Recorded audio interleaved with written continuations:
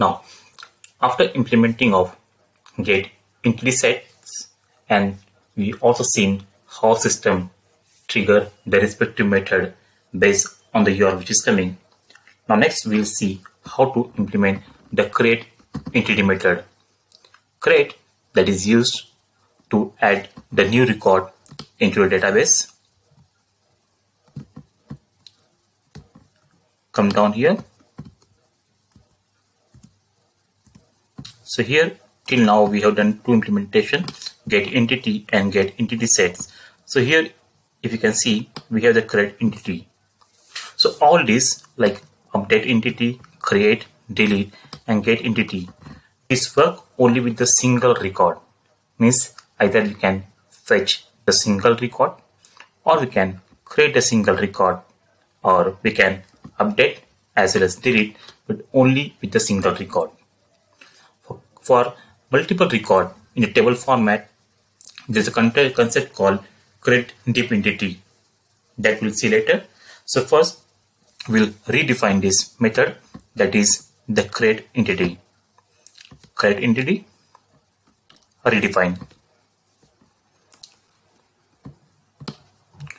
Now in case of create entity, so our data will come, this type of data will come from the URL. So first job in our method is to read this incoming record. So for that, in this method, here if you see there is one importing interface is there, that is IO underscore data underscore provider, and in the exporting we have ER underscore entity which we can send back to the URL as a response, and this is TS, that is the work area. Now our incoming record will come here. We can read the incoming record from this interface. Double click here. So we can see this interface has one method, that is read entry data. So if you select, if you see the parameter, so here we have the ES underscore data of type any.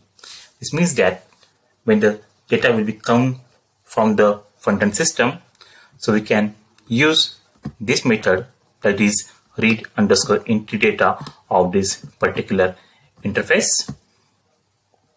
So in the create entity method, our first job is to read the incoming data. I'm not going very deeply into the all validation and all parts. So I'm showing the exact steps which we need to perform. But in real time, we might they are required to add a lot of validations, whether the data which is coming is valid or not. That's all we need to do. So here, first job is read, that is incoming data. So before that, so this is our ER underscore entity. Okay, so our data will be coming in this format, that is TS underscore header. So first we'll define one local structure of the type. So here data, let's say work area underscore entity of type, that is ER underscore entity.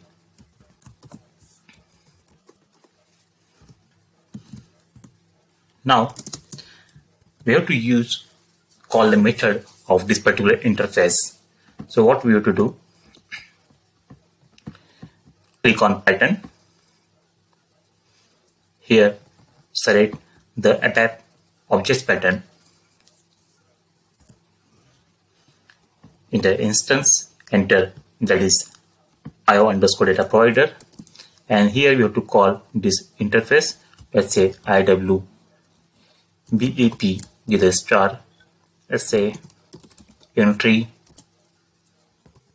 provider IWEB IF underscore MGW underscore entry underscore provider, and inside this we have the method read underscore entry data. From where I found this interface, you can see here. Okay, so I'm calling the method of this particular interface, and this interface method will return us the entity data into the local structure which I have defined here. To avoid any dump, we can open the try and catch block. So system will automatically do the exception handling if any errors are there. ER underscore entity, or instead of type, here we have to use like. Save check. Yeah, this time no error. Activate. So instead of type, we have to use like here. Okay. Now our data will come from the front-end system, but as the VBEL is my primary key, this means that I have to generate. We can also have the external number range or internal number range. So consider here that I am having this VBELN as the internal number range, or we can also pass from the front-end system. Okay. So okay, let's consider the primary key will also come from the front-end system. So what we have to do here, if work area underscore entity is not initial, just checking whether entity is initial or not. If you want to compare any single value, we can also check the individual values and we can add the validations. Suppose we have the requirement like along with VBEL and we want some field mandatory, okay, or data should be there. So that all we can validate here. Fine. So what I'm doing, I'm just reading this record. Now I will add one more structure as, let's say, GS underscore OVBAK, that is of type ZOVBAK, because my table structure is of this work line. So if my work area entity is not initial, but let's say I'm directly comparing is VBELN is not initial. So what I will do here, I'm simply writing the modify ZOVBAK, or before that I have to move to my local structure, move corresponding work area underscore entity to my local work area, that is GS underscore OVBAK. And then I will modify database table, modify ZOVBAK from GS underscore OVBAK. I will explain what I have done in this method one more time. First, let me go to chain mode. So what first step we have done here, we are trying to read the incoming entity. For that, we need some work area in which the entry data we can read. That's why first here I will declare one local work area of type this ER underscore entity.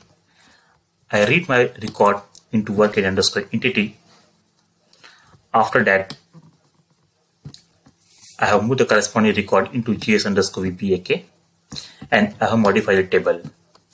So let's pass back data to the ER underscore entity. So what we'll do, move corresponding, let's say work area underscore entity to my response, that is ER underscore entity, and in ER underscore entity last field we have as a remark, and I'm just adding here record created. Save, check, no error. Activate. So once the data is received and we have modified our Z table from the local work area, I am moving back the data to the ER underscore entity with the additional remark as record created. You can see the last point here. Now, again, put a breakpoint here, external breakpoint. Go back. Click on maintain.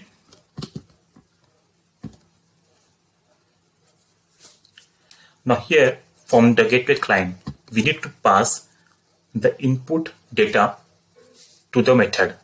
So how to do that? So the easiest way to pass the JSON back to the method is first select the entity set by using the get method. Select any record. Suppose I'm passing here with the 7, and I call the get method. So we have received one record with the ID 7. Okay, now this will pass as an input to our method.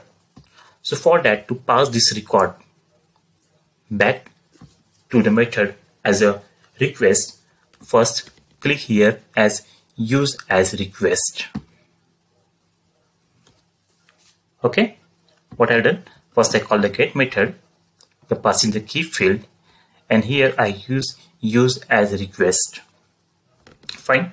So now for the post method, creating the record, we have to select relative button post, and this is our VBLN. So I'm changing this value here. Let's say 20210927. Let me check if any record is there with this. No, last which I have is 2021092509. So here I'm passing the record as 0927. Okay. So let me make this 10 digit, and I'm passing as the 35. Okay. So what I've done, first I call the get method by passing a single key field.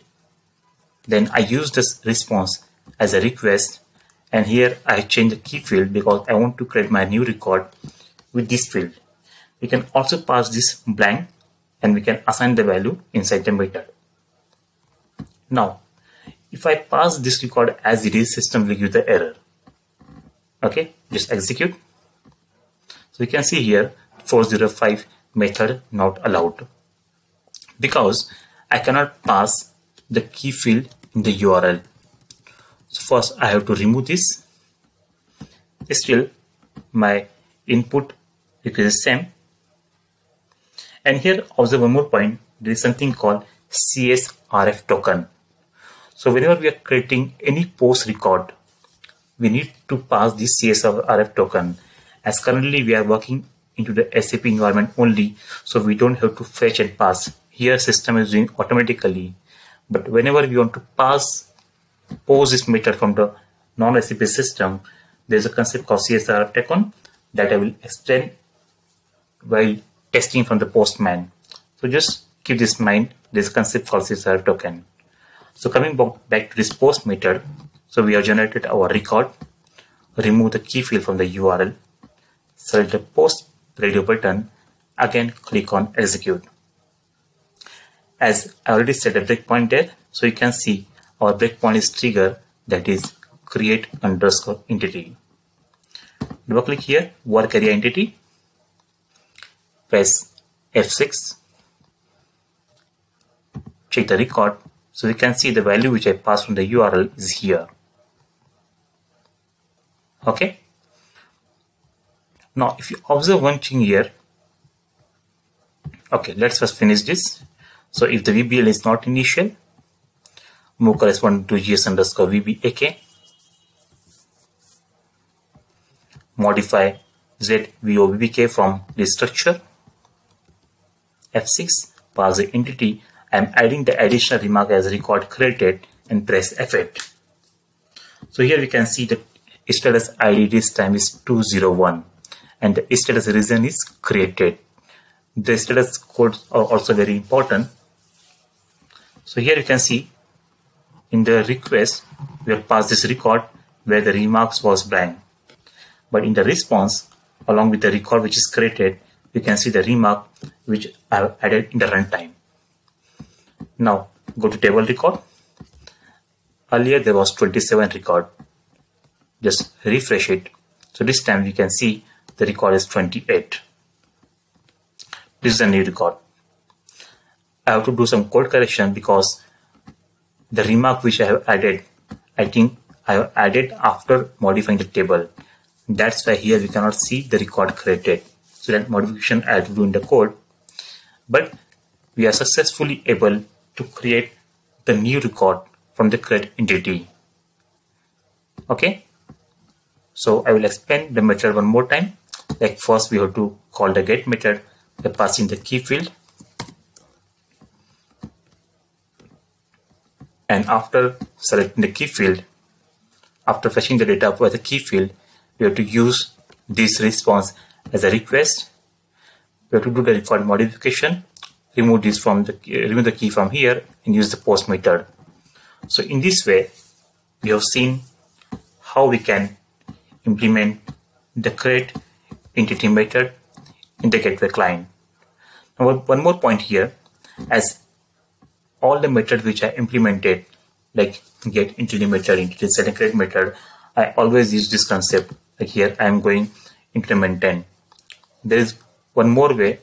Suppose if you want to go to client, then simply here click as /n/iwfnd/ment_service.